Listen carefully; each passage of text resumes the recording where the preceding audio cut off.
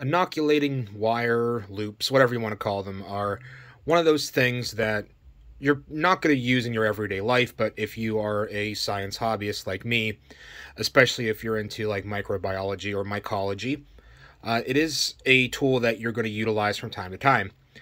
This is one that I bought off of Amazon. I think I got a 3-pack, maybe like 6 or so years ago for, I think it was pretty cheap, like 15 bucks. It's a really simple thing. All it is a, wait for the car to go by. Okay, all it is a really simple little twist of nichrome wire that ends at a loop, which is why it's called, conveniently enough, an inoculating loop. And that is attached to a, I guess this is an aluminum handle. So what do you use this for? Well, let me show you. I'm not going to demonstrate like an actual procedure with this, but I can at least show you what you do with these. Here's a very old dried out petri dish that I kind of forgot about, to be honest. So we're just going to use this as an example to show you what you do. Take your inoculating wire, and since this is nichrome, it's relatively heat resistant. You can heat this up to a very high temperature till it's glowing red hot. Whenever it's glowing hot, any like little bacteria or yeast or mold spores or anything that was on the tip of this, once you heat this to glowing red hot temperatures, everything will be completely destroyed and turned into carbon dioxide, basically. So this will be a very sterile tip. So I'll show you that right now with just this little butane torch. If I can do this while I'm doing it on camera. There we go. Let that cool down a couple minutes, well, probably about 10 seconds. And then, like I said, this is a really bad demonstration because this is one dried out and I'm not used to doing this on camera. But then once your inoculating loop is cooled down, you know, you take whatever sample you want. In this case, we're going to be using this dried out mold colony, and we'll just pretend that this agar slot right here is a perfectly viable and not dried out, desiccated example of agar. Then you kind of rub that on there, do that, and then the key thing to do after you do an inoculation is to re-sterilize. You want to re-sterilize in between each inoculation step, well, procedure, I guess. So the point of this video is not really to show you how to do this. I might do that in another video, but the point of this video is I don't really need more of these inoculating loops, but I do want more. And I thought, let me zoom out here. I thought that since this is nichrome wire, I used to vape, so I actually have a lot of this. I don't think it's nichrome wire for like my vape coils whenever I used to make my own, but it is nickel based and it's relatively heat resistant and pretty corrosion resistant too. I think I'm going to try to make some inoculating loops out of this vape wire and these aluminum tubes. I got these at Hobby Lobby. As you can see, $3.99, so $4 for 5 of them. The nice thing about these is they're hollow little teeny tiny tubes of aluminum, so we can make a loop of the nickel vape wire, and then we can kind of put that down into these holes and crimp the ends, and that should be all there is to it. I have my little mini hacksaw to cut the tubing because I want various lengths. I want some that are this long, and then I want some that are half of this length, just so that there's more variety for more control and stuff like that. And I also want these inoculating loops, not just for my biology procedures, but in case I want to kind of do like a flame test of something, I can use this to put it in my Bunsen burner, you know, the flame of my Bunsen burner. And the more I have, the better, because I don't really want to do flame tests with something that I might be using for mushrooms or microbiology or something like that, in case it has like different chemicals on it. So I guess the first thing that I need to do is, I guess I'll make the loop first, and I'm probably just going to pretty much copy this one right here. I might make this a little thicker just so that it has more for the aluminum tube to bite into whenever we crimp it. And I might make the loop just a little bit bigger. But besides that, it's going to be very similar to this. I don't think I'm going to make it quite as long right here, though. Just so that's a little stronger, because this is kind of floppy. But, yeah, let's get to it. I'm just going to make the loops. I'm not going to really talk. I'll just kind of record myself, but I'll speed that part up. And then I'll come back and talk on camera whenever I start getting these ready for the wire to be inserted and crimped into. Okay?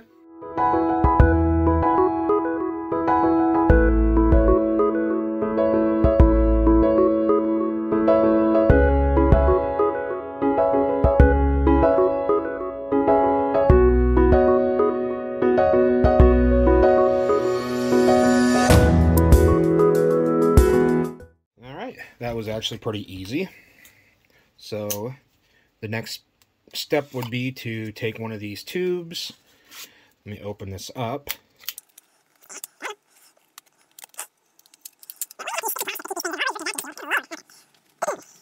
Now, as you can see, the hole of these little tubes is actually quite small, which is good. That's kind of why I chose these. And it actually fits this wire really nice. It's already a really good friction fit, honestly. I'll still crimp that. But, let me just kind of do that. So it's down pretty good. Alright, and take this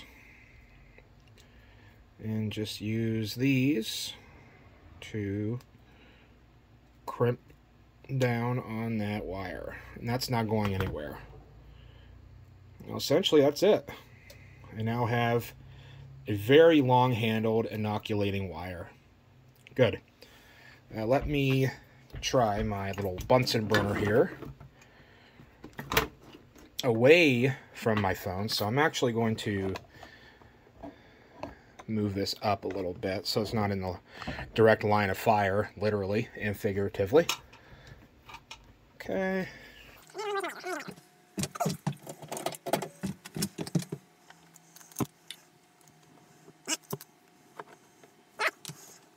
Let's test. This is the one that I bought off of Amazon. This is an actual purpose-made inoculating wire, and that's what you'd expect. You'd expect to be able to heat this until it's completely glowing red hot, and for it to cool down and still be like in good shape, not to have like any oxidation or anything, at least not a really noticeable layer of oxidation.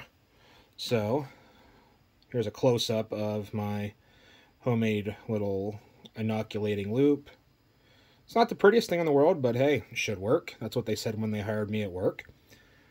So let's try heating this up and see how this looks.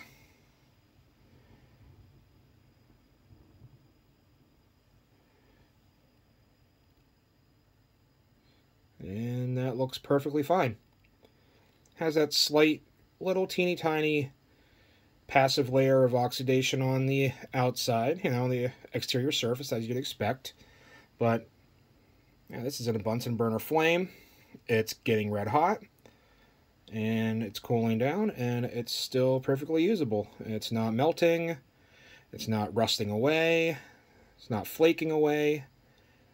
So I think that this will work pretty well.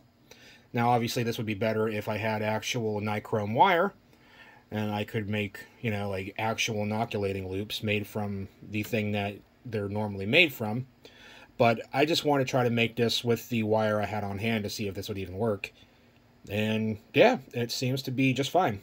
So I'm going to turn my Bunsen burner off. Whoop, not on, further. Turn that off, and I'm just going to make more out of the remaining 4 tubes that I have in this box. And then once I'm done with that, I'll just kind of come back, conclude the video, and Bob's your uncle.